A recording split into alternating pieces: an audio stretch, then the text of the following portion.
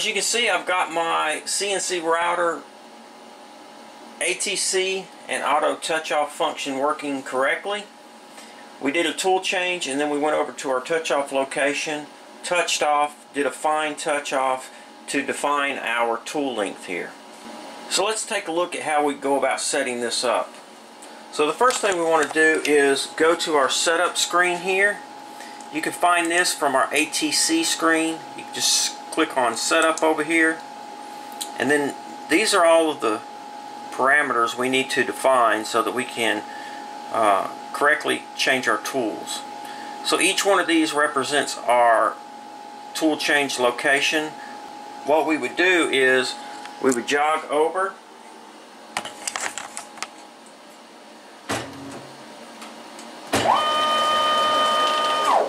we would get our tool right in our you can actually put the tool in the slot if you would like, get it to that position, because doing so will allow you to set a couple of different parameters. But for tool 1, let's imagine we're already in the slot there.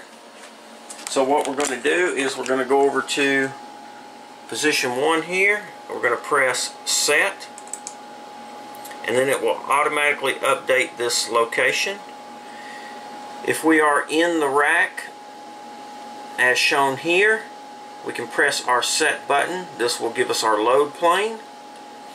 We can also define this parameter, which is our Y center line. This is inside as the tool sits in the rack, so we can hit our set here. Now for our clearance plane, we want to make sure that we are clear, the spindle is clear of all of our tools as they sit in the rack here. So if our tool comes up to here, we want to make sure that the bottom of our spindle is clearing this. Once we jog to that location, we're going to press our clearance plane here. Press this. This will go out and get this information and enter it into the DRO here.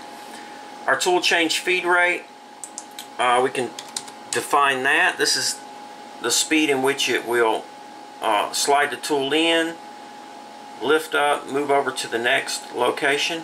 You can also set the delay here. This is the amount of time that the ATC will pause before moving after it releases and clamps the tool. We've got our touch sensor height here, which is also the same as our gauge block height or our plate thickness here.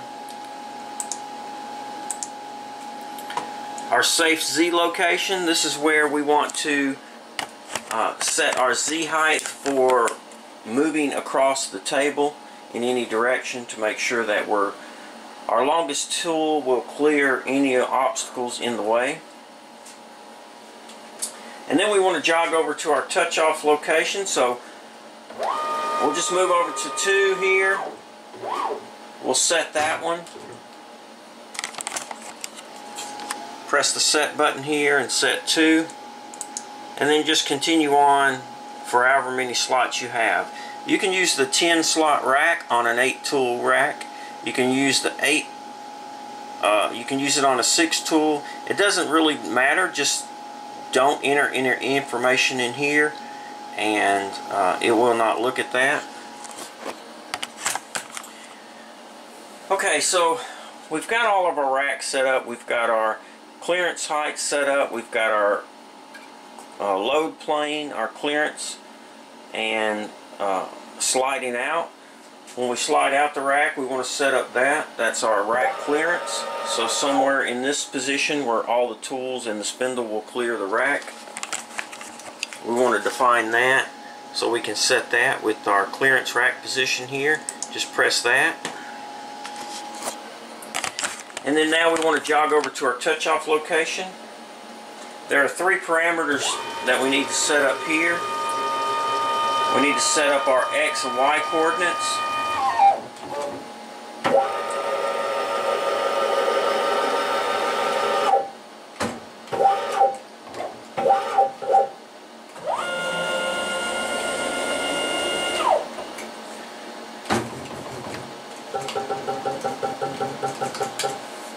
want to position right above our touch sensor there. Then we want to press our X and our Y. And then for the Z, this is the maximum Z distance that we're going to travel. So what we're going to do is we're going to just jog away. And then we're going to put our Z down just below where it would touch our sensor. And then press our set button. Because what's going to happen when we go for a touch off, we're going to start at our safe Z height. Now for me, I've got my safe Z height set about right there because I've got 17 inches of travel. On a CNC router, you won't have so much clearance there. So after we get all of our parameters set up, there's another thing, a couple other features we need to set up. Our low air sensor. If you've got a low air sensor connected to alert you when the air pressure is too low for a tool change, simply type in a 1 here and that will enable that feature. If you want to disable the feature, you just simply type in a 0. Most ATCs also, most of these ATC spindles for routers also have a clamp and unclamp input. If you would like to enable that, you can select 1 and it will look at to make sure that it is clamped or unclamped. I've got both of these disabled currently.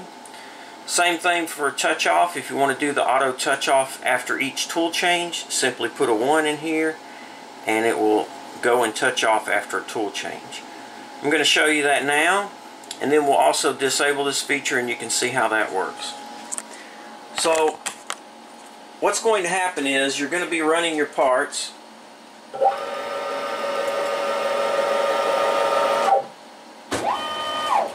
And let's say this is where it stops when it calls for the M6.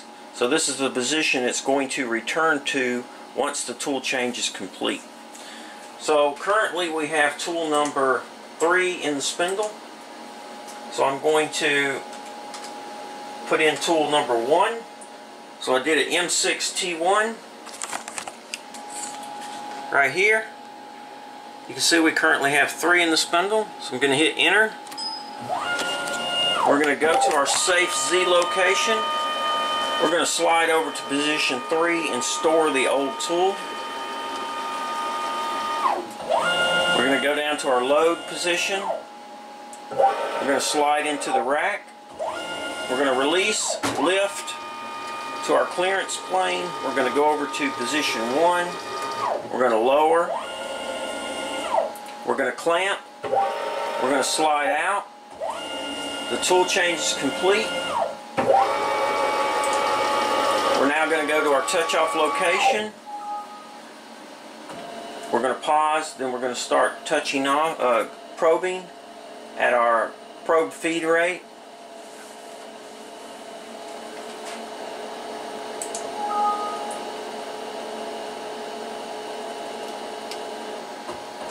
We're going to do a fine probe. We've got our tool length. Now we're going to go back to where the tool change was initiated. At this point, your G-code will start back up and you'll continue running your part. Now, if we disable the touch-off feature, let's say you're making a run of 50 of the same parts and you have all your tools loaded in here, and after you do one part, you've got all your tool links defined. You're satisfied with the measurements you got. Everything looks good on your first part. So then you want to disable that feature. You can just simply type in a 0 here.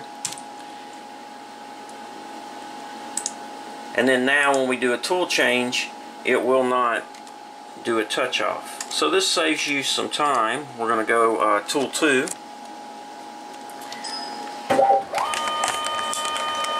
So now we're doing our tool change. We're changing to tool 2. We're putting 1 back into the rack. Release. Raise up to the clearance. Move over to tool 2. Lower. clamp, slide out of the rack. We're going to come back up. Our tool change is complete. We're going to go back to where the tool change was initiated and cycle start. So you can see how that works.